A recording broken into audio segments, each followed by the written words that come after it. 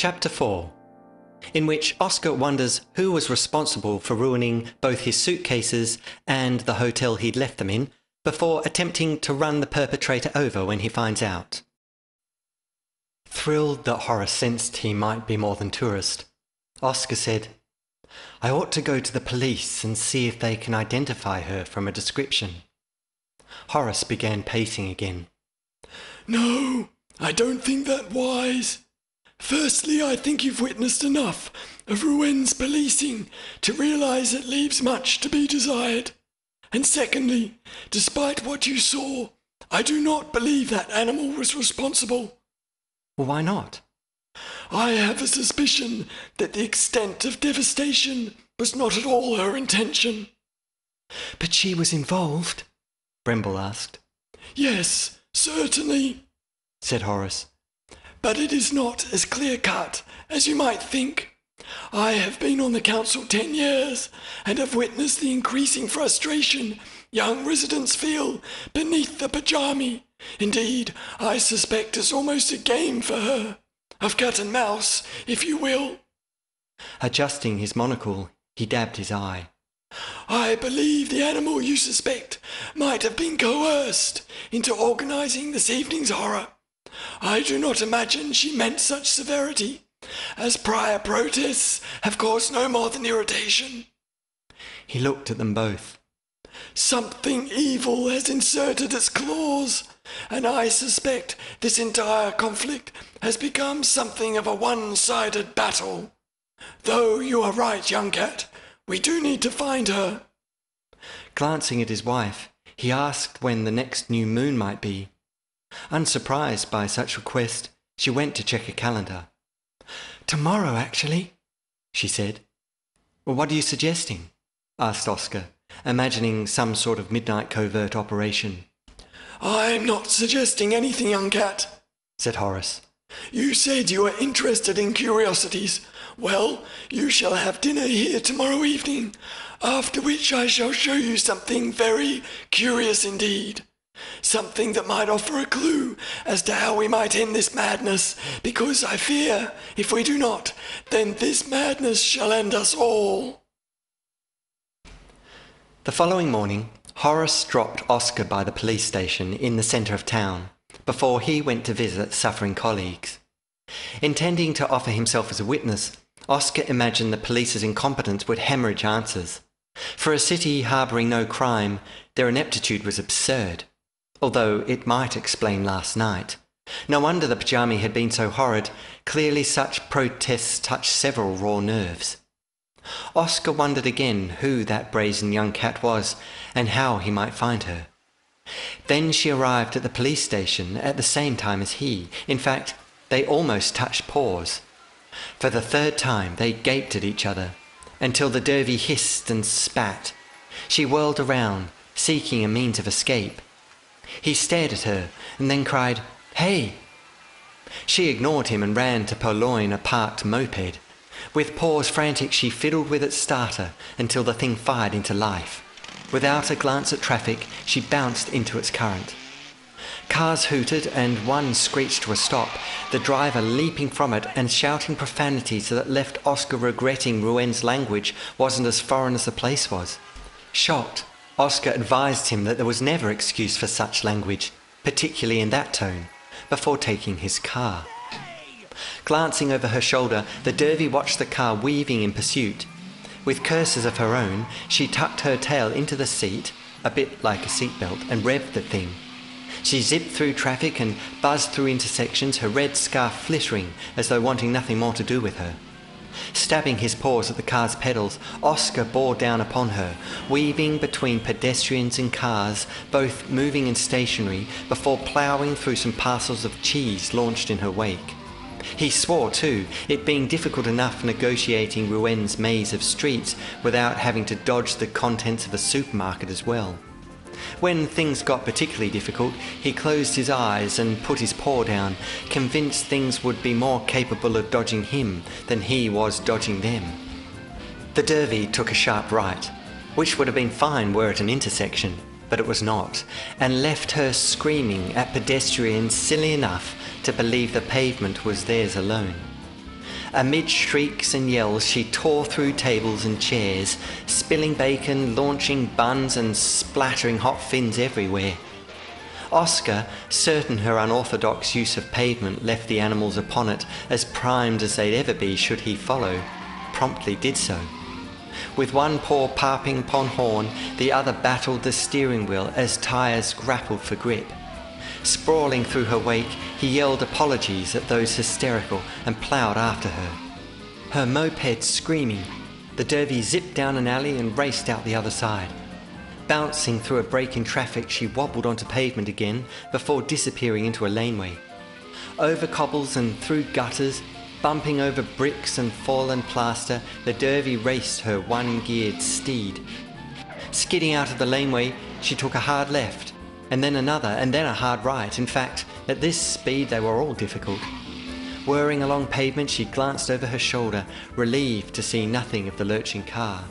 With a wobble, she pulled back into traffic and headed toward Ruen's outskirts, though did so directly in front of Oscar.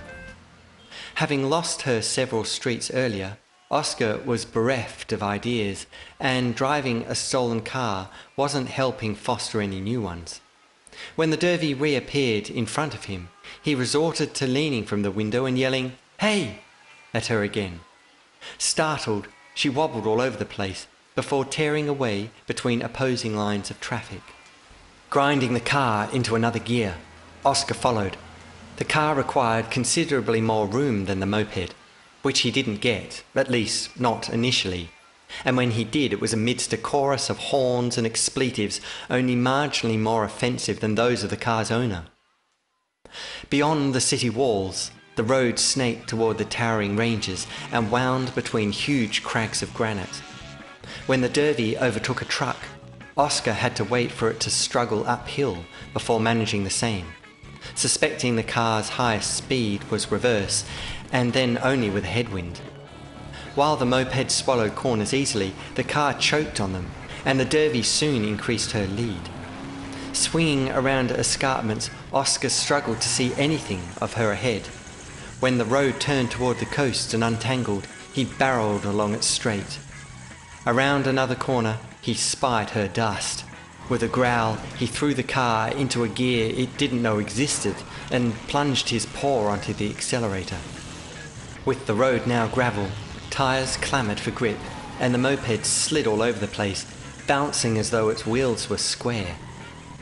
When the road tightened suddenly, the Derby shredded its corner with a balance bordering on lost and disappeared around a bend in a flurry of pebbles. Oscar braked heavily, cursing both her bravery and insanity. When he rounded the same corner, the moped was nowhere to be seen. He slammed on the brakes and tore to a halt in a hail of dust and gravel. The engine stalled, spluttered and died. He wrenched open the door, jumped out and looked around.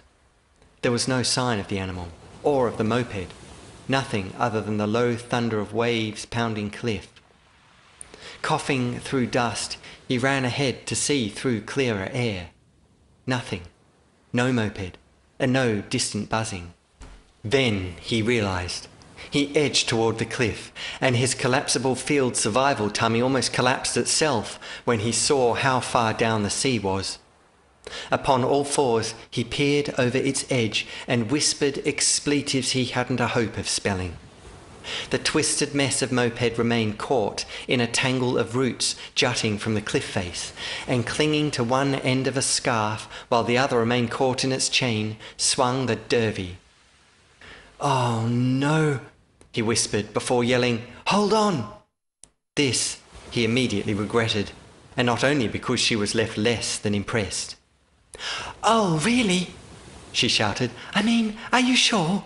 I was considering my options here for a while, and was toying with the idea of trying something a bit different, because so far, holding on hasn't improved my situation noticeably." Clearly insane of the mind after all, Oscar growled, hurrying back to the car to find something with which to retrieve her. The boot surrendered a first aid box which contained a half-chewed aspirin and 3 used plasters, a jump lead, a broken corkscrew, a road hazard sign which was broken and covered in tyre marks, and an unopened packet of crispy scales. There was nothing to aid the rescue of a dangling animal. He ran back to the cliff to see how she was managing. "How are you managing?" he called down. "Can you see any way of getting up?" Her voice was faint over the thunder below, though her tone was quite apparent. "Yes, actually. Fortunately, there's a convenient flight of stairs that has been thoughtfully placed nearby. But I've refrained from using them, preferring to wait until you suggested it." Oscar said nothing. Under the circumstances, her elocution was admirable. Then she screamed, "Get me up from here!" Indignant at her insinuation this was in some way his fault, Oscar was nevertheless at a loss. He frowned. Being a velvet paw of Asquith does afford certain advantages over other animals in a similar quandary, and he opened his collapsible tummy to exploit one of them. From it he took out 2 fluff grenades and unscrewed their caps very carefully. He removed from each a coiled thickness of extra fluff and laid them upon his pantaloons. Grasping a pawful of his fluffy tummy fur, he pulled, winced, and placed it next to the extra fluff. After 3 more pawfuls, he took his fluff and the extra fluff and began kneading them together. From beyond the cliff, a voice arose. "Hello? Are you still there?" Indignant, Oscar ignored her. With further pawfuls of his luxuriously fluffy fur, he kneaded the fluff into a growing sausage of thick fluffiness. When the consistency was right, he began rolling it between his paws. As the rope lengthened, he twisted and plaited its strands into a remarkable length. The derby continued to curse, which left him relieved. While she had the strength to hurl abuse, she'd have the strength enough to cling. After tying a stone to one end, he wound the rope up and threw it over his shoulder. He scrambled to the cliff's edge and yelled down a brief summary of his knitting and what he intended to do with it. After lowering the rope, he readied to swing it towards her. "How close is it?" he yelled. "Not close enough." He let it down further, surprised she hadn't called halt when there was no more to offer. "It needs another 20 paws or so," she shouted. "I can't reach it from here." Cursing, Oscar peered over the edge. She was quite right. Although she dragged herself up the scarf, the wind bowed the rope, rendering it too short. Winding it up, he scrambled from the edge and ran back to the car for another search. The jump lead wasn't nearly long enough, and there was nothing resembling a vine either, in the boot or on the roadside. It was all shrub and rock. At a loss, he began treadling, unable to think of anything other than attempting to climb down himself. The notion made his tummy do unsocial things, which would only compromise their eventual acquaintance. He returned to the cliff and peered down. Still she clung, though her abuse lessened as strength withered. After more curses, he yelled down a second summary of intention, though with less conviction than the first. Crouching, he turned and poked a hind paw over the edge, his fluffy pantaloons flailing at the empty space beyond. Feeling nothing beneath upon which to lodge a paw, he swore through his scarf, which he then stared at. It was forgivable that he hadn't considered his scarf earlier. Velvet paw training doesn't mention scarves when it comes to improvising rope from fluff grenades and collapsible tummy fur, presumably because scarves would have been blindingly obvious in the first place.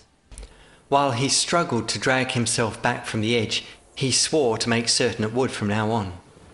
He then cursed his fluffy pantaloons, which did nothing to help him grip the roadside, and he fought for traction before eventually managing to scramble to his paws. He ripped off his scarf, tied it to the length of rope and hurled it back over the cliff. Yelling at her again, he did some emergency rope swinging. When the cat made no reply, he despaired she was lost. Despair was quickly evicted, however, when the rope was pulled.